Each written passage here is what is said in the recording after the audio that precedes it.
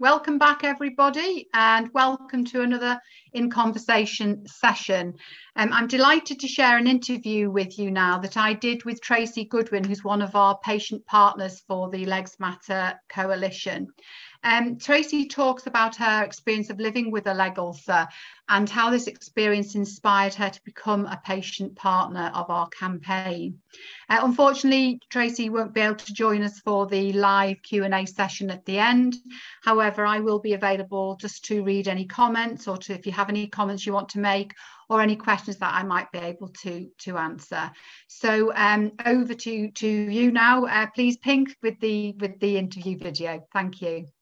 Hi there, everybody. My name is Sarah Gardner. I'm a trustee for the Tissue Viability Society and I'm one of the Legs Matter Coalition members. Welcome to another Conversation with session, and I'm delighted today to be joined by Tracy Goodwin, who's one of our patient partners for Legs Matter. Hi Tracy, how are you doing today? Hi, yeah, I'm fine, thank you. How are you? I'm good, thank you. Right, I've got a few questions really to ask you. To me, you are such an important member of our group, but I know that you've had a journey in terms of leg ulceration. You suffered with leg ulceration in the past. Would you mind just sharing your story around your leg ulcer with us? Yeah, absolutely fine. So when I was 20, I was pregnant with my son. I suffered with a deep vein thrombosis, and then I suffered with another deep vein thrombosis just after he was born. So those two blood clots actually left my veins quite delicate and the skin around my ankle very delicate. Unfortunately, a few years later, I knocked my ankle and the sore first started. I didn't know anything about leg ulcers at the time, so I just thought I'd sort of banged my ankle, didn't think anything of it. And then it just didn't heal. So I had been to the pharmacist and I was just given some dressings actually to start with. Nobody suggested at that point that it could be anything else other than a cut. It was sort of leaking into my shoe quite a lot, so I was quite concerned about it. I think it was a couple of months before I then went to the GP, and luckily the GP referred me straight to the leg ulcer clinic up at the hospital. And that's when my journey sort of began with a leg ulcer, which, as I say, I'd never heard of before. I was told at the time it would heal within about 12 weeks, which seemed like a lifetime at the time. Obviously, at this point, I had a young child, and it seemed like an endless amount of time to have a sore on your leg, really. It did heal, that first one, within about 12 weeks. And then following that, I fell pregnant again a few years later. And when my second child was about 18 months old, I knocked my ankle again. As I say, I sort of paper thin skin around my ankle, so it was easily done. And I wasn't aware that I had to sort of protect my ankle in the way that I know now. So I think I'd become a little bit complacent, and I did knock my ankle again. And that time the ulcer came back. It grew very quickly. It got infected, and that ulcer stayed with me for around 15 years. It must have been a really difficult time for you. Interesting what you said about not recognizing that you had a leg ulcer. It isn't a terminology that people would use. They would see it as a wound on their legs. What was the lowest part of that journey? It sounds like you've been through quite a lot with your leg ulceration. Was there a real low point? I think the lowest point for me was just the amount of pain I was in. I had times when the pain was bearable, and times when it was really hard to live with. I was on a lot of pain relief. There were times that it was so bad I could hardly even get upstairs. So I was sleeping downstairs for about 18 months. As I say, I had two quite young children at this time. I wasn't sleeping properly. And obviously pain just has an effect on every part of your life in ways you wouldn't imagine, because it's difficult to carry on your daily routine being in that amount of chronic pain. So it would affect my sleep pattern, it would affect my diet, and obviously led to me putting weight on.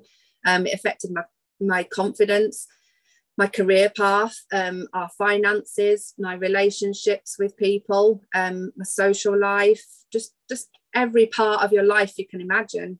And I think that at times was really, really hard to deal with, the chronic pain and all the impact that it has on every part of your life. Was the pain aspect dealt with, do you think, in a proactive way? I know from my experience of talking to people with leg ulceration, pain does feature as one of the worst things, but it doesn't seem to be managed well by the clinicians that maybe are seeing you. Did you feel that was the case? You know, what was tried? Do you feel that there needs to be more learned about pain, the pain that people are experiencing? Yeah, I mean, for me, I was quite lucky, and if I said that I don't think these painkillers are enough for me anymore, something else was always tried, something different. And we did try various things. I remember once going to the pain clinic at the hospital. I can't remember the name of it or what it was, but there was some sort of injection they did into my back to try and stop the pain. That didn't work for me, unfortunately, but they definitely tried different things. And I once tried a different type of pain relief that worked in a different way. I think it interfered with the receptors that go, I think it was called amitriptyline or something like that. And again, that wasn't really for me, but I definitely was given the opportunity to try different things. I was on slow release morphine, which I was taking twice a day. I was on ibuprofen, which I was taking sort of every 4 hours. And I was also on liquid morphine as well for when the pain got really bad. It's not ideal when you've got young children, because I found that if I sat still for any length of time, I would be quite drowsy. But unfortunately, I had to take that amount of pain relief just to get through the day, to be able to take the children to school and carry on with everyday life. Sounds like, yes, it's been that really difficult time, and I think there's still lots to learn about pain, I think, in leg ulceration. So you're healed now, I believe. What's helped you heal? What was it specifically, do you think? I think because I was lucky enough to be treated by a leg ulcer specialist, a vascular nurse that knows exactly what she's doing, because she is, that's, I don't know how to word it, because she is a specialist in her field, she has access, I think, to lots of new therapies and new treatments that are coming out. And we have tried a lot over the years. You know, every new thing that came out, she would sort of say, do you want to try all this? Do you want to try this? We'll put you on this trial or this trial. And we've tried everything. And it was one particular treatment that did work for me, but that was alongside using debridement to make sure the wound was clean, obviously keeping up with compression, elevating my legs whenever I was sat down, exercising when I could, trying to follow a healthy diet. There was a lot of things that went alongside it. So I don't think it was just purely down to the treatment. But I think it was a case of just trying things, because not all treatments work for all people. So it's about stepping forward and saying, can we try something new? I don't think this is working for me. And I do believe that every patient should have that option to be able to see the right person, the specialist, and get access to those same kind of treatments. I would imagine that you gained quite a good relationship with that person. Do you think that's quite important, that sort of patient-clinician relationship in helping you move forward with your treatment plan? Yeah, absolutely. For me, it was really important that she understood that I had a young family. That was the main thing. So that instead of just giving me, oh, your appointment time is at this time next week, she'd say, well, what's best for you? And quite often I would come in at 8 o'clock in the morning and be her first patient, so that we could sort of move forward and work around each other. The other thing was, because we had a good relationship, she introduced me to kind of doing some self-care at home, and then she was sort of always at the end of the phone, or I could contact her by email and send her photos if there was any issues that I was concerned about with my leg. If there were any changes, I could just get in touch with her, and then she'd either say, well, look, try this, or she'd say, come up and see me at the clinic. So that worked out well for me and saved me an awful lot of time, really, hanging around hospitals with the children or trying to fit it around school times. And also we run our own business, so it was useful to be able to fit it around our work life. Yeah, I think this last couple of years during the pandemic, there's been a real push to sort of have that, rather than just self-care, it's sort of shared or supported self-care. There's some real benefits of that, and I think that's becoming very evident now. You know, we talk about the expert patient, and it sounds like, you know, that's what you've become, but I think we sometimes disempower people. You know, there seems to be this assumption that the clinicians have to deliver the care, but I think you've demonstrated the real benefits of having that supported shared care. So that's a really great example. Do you think your experience, Tracy, has changed you, or as a person, or have you grown as a person? What has this experience sort of taught you, do you think? I think one of the main things it's taught me is to try and look at the positives, because I think it would have been very easy for me to slip into depression with the ways that it was affecting my life and my whole family's life, really. You know, if I sat and thought about, well, I can't do this anymore, and I can't do this, I can't go there, I can't work, you know, I can't go and do this for my career, we haven't got any money, you know, all those things, they're awful things, and they affect a person's life so much.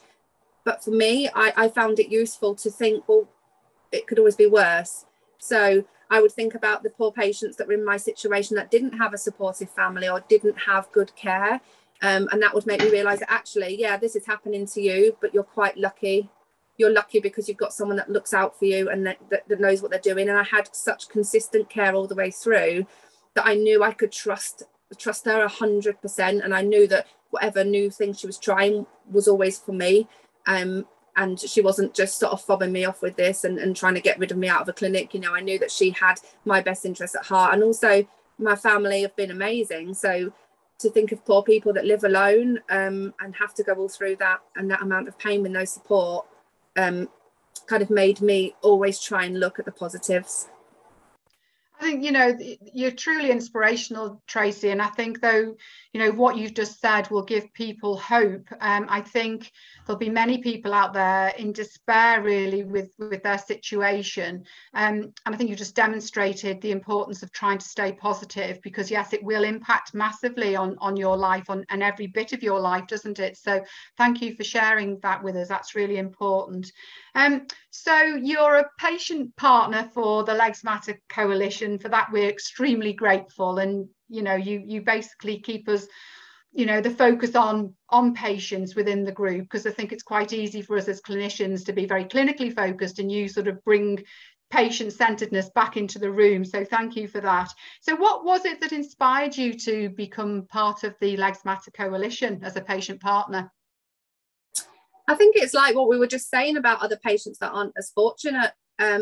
When I hear about patients that have gone through a similar leg ulcer situation or experience to me, but have had such terrible care, inconsistent care, people that have been passed from pillar to post and never really seen that specialist that I had access to, I just want to help make sure that there's a good standard of care across the board, you know, no matter where you live. No matter what your situation, that everybody who finds himself in this situation gets the same care. So for me, that was really, really important. And I think the clinicians, as wonderful as they are, they haven't got that lived-in experience of having a lower leg condition. So there's some things that I'll say to certainly to my nurse that always sort of treated me, and it's something that she would never have thought of. Just little things of how it can affect your life. That as a clinician, I think unless you've actually experienced it, you can never realise that could affect you in that way. Yes, and I absolutely agree. And I think, you know, you're really good at that, because sometimes we make assumptions, I think, about what patients will want or they need or how they feel. But unless you've lived that experience, as you say, we can't understand that. Excuse me. And you definitely bring that to the table. So your role within the campaign, what is it specifically that you do? I mean, you've talked about sort of, you know, being there as our advisor, and I know I've seen you at multiple conferences speaking. So, you know, how do you feel about that? Is that something that you've done before, or, you know, how do you feel about doing things like this today? Well, I was very nervous to start with when all this came about. When I was first asked to speak at a conference, you know, I hadn't done any public speaking since I was at school in front of a class full of people. I had never stood up in front of hundreds of people and spoke, especially about something that was so emotional to me. So I know for the first few years when I did the conferences and I just told my story, I would end up crying, and Leanne, who's my vascular nurse, would end up crying. and half the audience would be in tears, because it was hitting people in a way that they weren't used to. But for me, that was really important, because it was about understanding the patient, not just when they come to you in the clinic and you see them for 15 minutes, but to see how it affects their life when you're not there as a clinician. So for me, it's just really important that I bring that patient experience, like you said, to make the clinicians really see all the ways in which it can affect your life. As a patient around the Legs Matter table, you know, I'm treated as an equal, which is really nice for me. And it was something I was concerned about to start with. But it's always been the case that I'm always listened to and my opinions are always taken into account.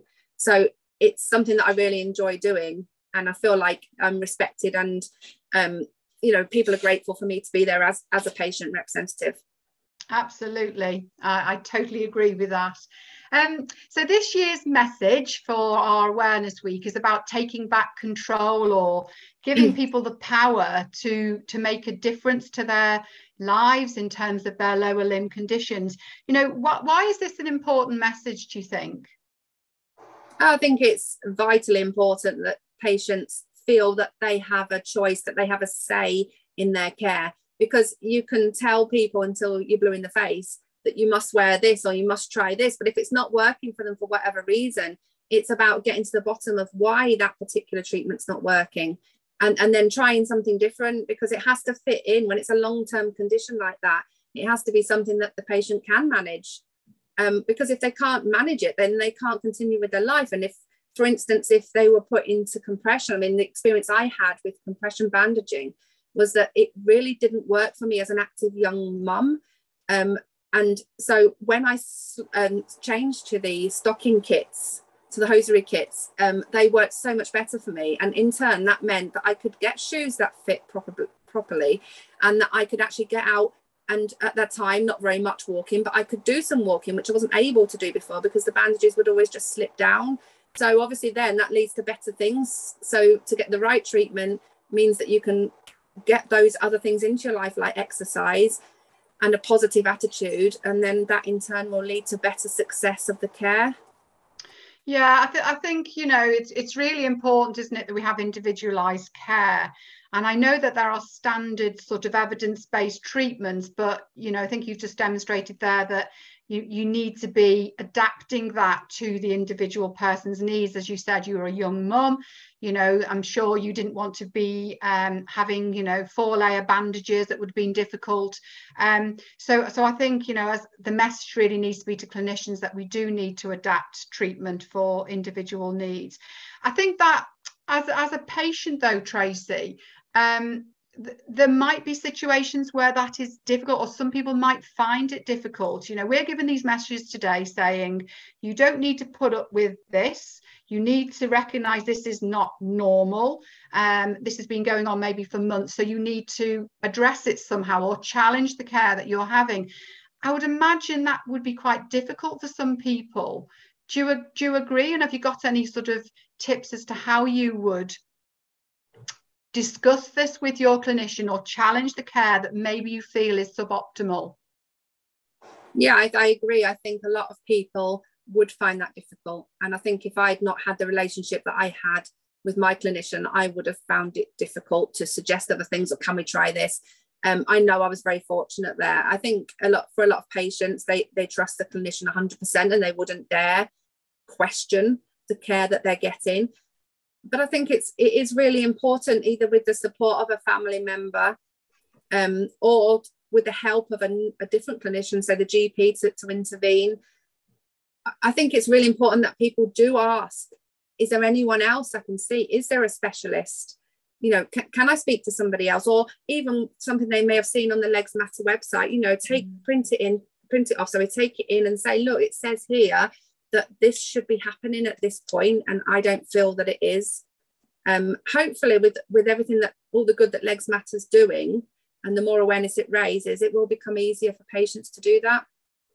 Yeah, and this is why I think events like this week, you know, the Awareness Week, that's what it's about, isn't it? It's raising that awareness, signposting people to our website where there will be the information they need So as you said, to take to that clinician to say, this is what should be happening at this stage. This isn't right. I should be healed by now, or I should have seen a specialist by now. So I suppose it is that message, isn't it? Having the power to do that, or taking back control.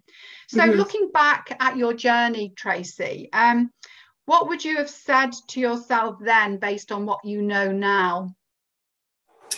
I would simply say, just stay positive. And I know that's something that I said I did anyway. And I think to an extent, you know, having a young family did help me do that, because it meant that I couldn't sort of just wallow in self-pity. I had to get up. And for some people, that's because they have to go to work. Some people, it's because they've got other people to look after.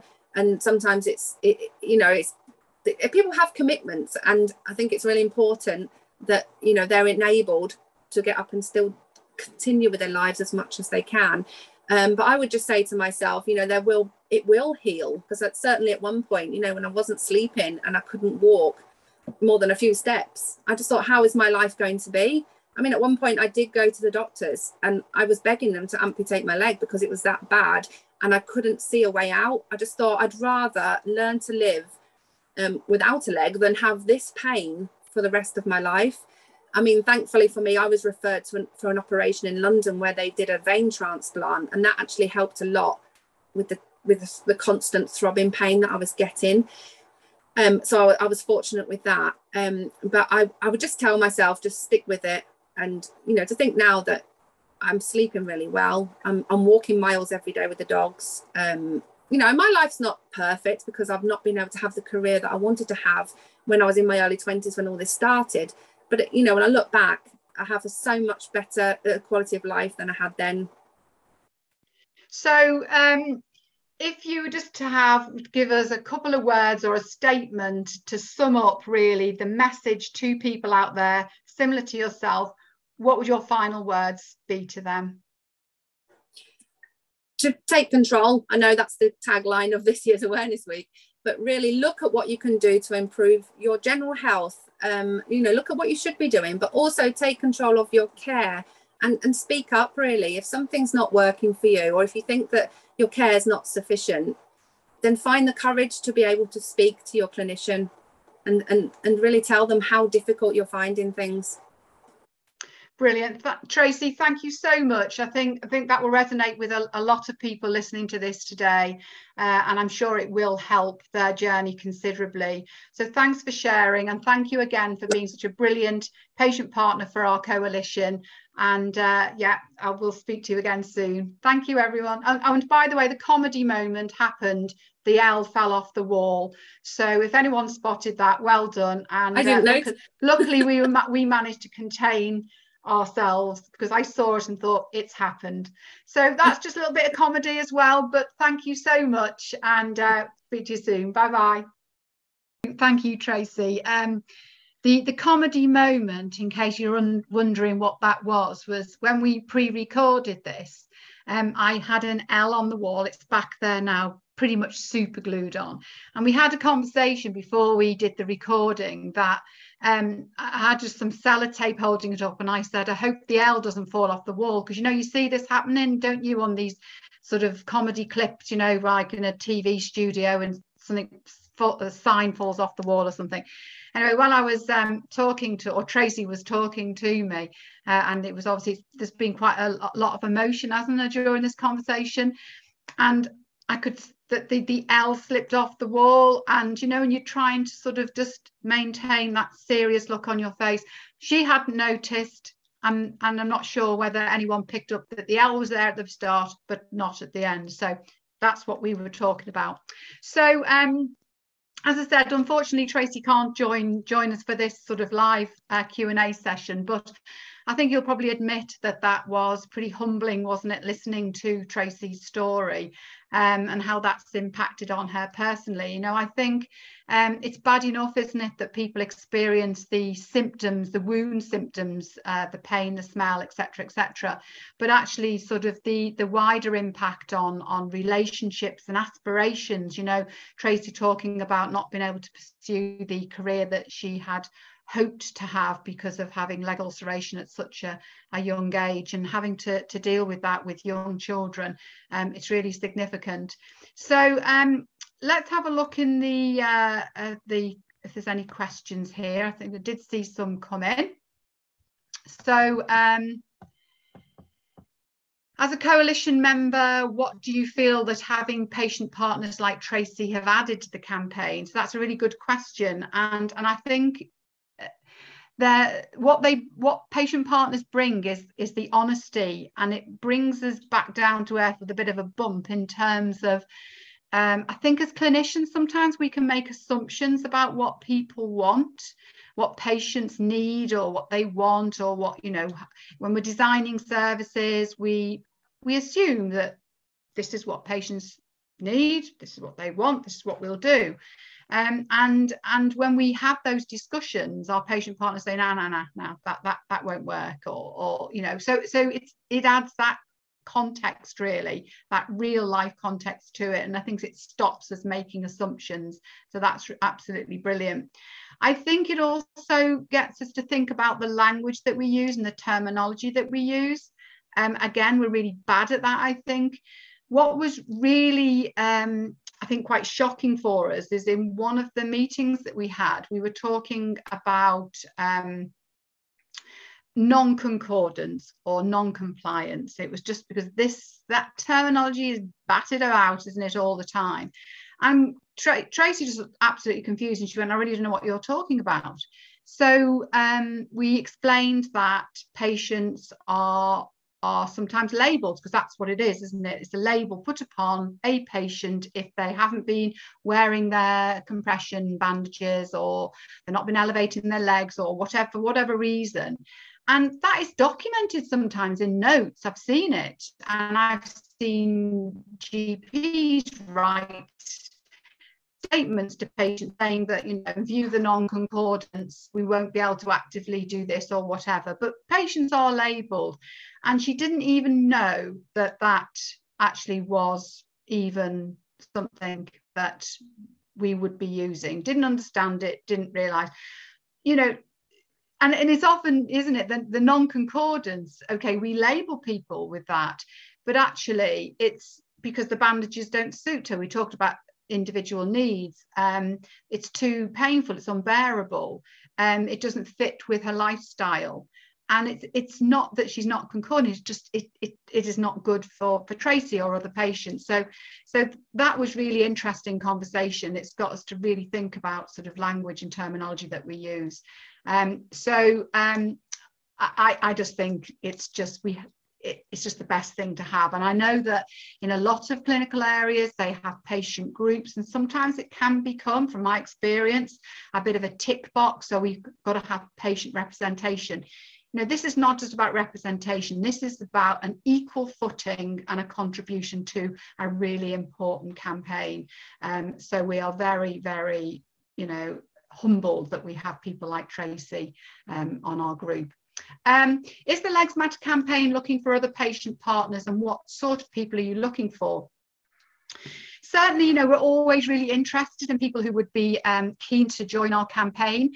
And that might not necessarily be that, you know, you would want to be an active partner like Tracy. However, you know, it could be that you could become a real champion for us or an advocate for the campaign. So if you are interested and you know you've experienced some sort of lower limb condition, whether that be lymphedema, whether it be foot problems or leg ulceration, please do get in touch. And if you go onto the website, you can contact us via email, and that, you know, it'll come to us as a coalition, and we'll have a conversation. So yes, please, if you're interested, do get in touch. How can people who are interested in supporting the campaign from a patient perspective get in touch? So I've just you know, via our website, and drop us an email. We'd love to hear from you.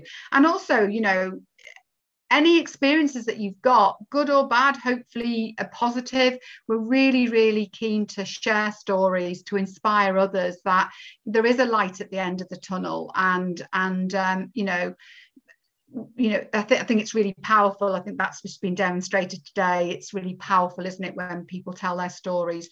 Because sometimes I think people experiencing these problems feel quite alone. But when you come together and you hear other people talk about it. Hopefully that will give you hope. How does it make you feel as a clinician when you hear Tracy's story? I'm always really emotional. I mean, I never get tired of listening to Tracy. She's such a fantastic speaker, and she's just so honest. And it really, it does just put everything back into perspective as to why we're doing this. And it just gives me hope that, you know, after several decades of frustration that lower limb conditions don't seem to be getting any better, you know, we're not improving care. Excuse me. I just think that this campaign, with support from people like Tracy, excuse me, is improving that. And I think this awareness week, the activity on social media, the attendance at our sessions just really demonstrates that people now are interested in this and improving care. So yeah, it makes me proud, really. So that's brilliant. Anything else in there? I think that's it. So really positive comments about Tracy and her honesty. So yeah, there's nothing else in there, and I hope you've enjoyed that and got a lot from it. And thanks again to Tracy. And the next session now will be coming up at 7 o'clock this evening. We've got a session on the importance of mobility in the lower leg and foot health with Frank Campbell. So I hope you can join us for that. And thank you for joining us. Cheerio there.